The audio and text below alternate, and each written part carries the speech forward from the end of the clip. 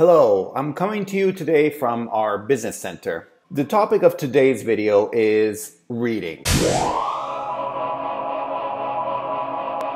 I enjoy reading a lot, and not only books about languages and linguistics, but all types of books. And I really notice when I do my translations how much reading helps. Getting acquainted with various forms of sentence structure and what's allowed and what isn't, what sounds good, what doesn't. I fervently believe that reading is extremely good for your translation. And if you want to work on your translation, if you want to raise the level of your translation, it really helps to read in your target language and in your source language. In fact, I think one of the most interesting things is reading a book that's been translated from one to the other. You get to see what's a good translation. Many times you can see what isn't a good translation as well, maybe what doesn't work at all. So next time you're reading a book, no matter what book it is, pay attention to why you like a certain passage, or why it captured you, why you find it funny, or why you didn't like it, why you had to reread it 3 or 4 times. If it just sounded awkward, if it was too long, if it was trying to say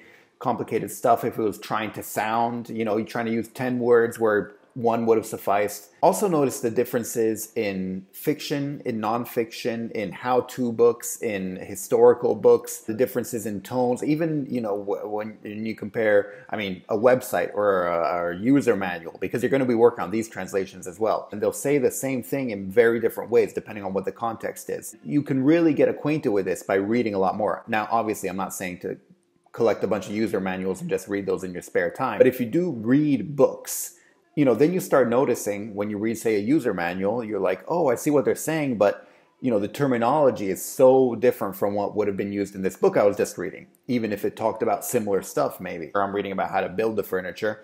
We've been building furniture, that's why I have that in my mind. But if you have a book that talks about antique furniture, it'll talk about the same things, but in a very different way. And maybe if it's part of a novel and they happen to mention furniture, it'll still be different from that. All languages have a lot of nuance in them, have a lot of expressive elements that really can be changed in many interesting ways. The better you become acquainted with these, the higher level, the better your translations will be. Obviously, I'm not trying to be pedantic. I'm not trying to be, like a school teacher. You should read more. I'm also not trying to be like those annoying people who keep saying books are better than movies and blah, blah, blah. All I'm saying is that when you're working in translation, you're working in languages, you're working in written languages. And so the more you deal with these written languages, the better it is. So hopefully you love reading. If you do, then you're golden. Then spend time reading. In fact, don't feel guilty about spending time reading. That is research for you. That's helping you build up your skills. If you don't like reading as much, try to find some medium that you do like. Find something you enjoy, whether it's comic, young adult, weird, complex, scientific stuff, fiction, historical fiction, nonfiction, whatever it is. It'll be good for you and it'll help you with your translations. So anyway, that's it. Just a short video. Stay tuned. Subscribe for more videos with freelance translation.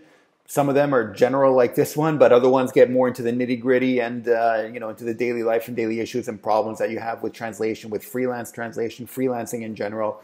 So if you stay subscribed, you'll get more of these videos. If you like this video, please give it a thumbs up. Those always help and I always appreciate those. And otherwise, I'll see you in the next video. Thanks. Bye.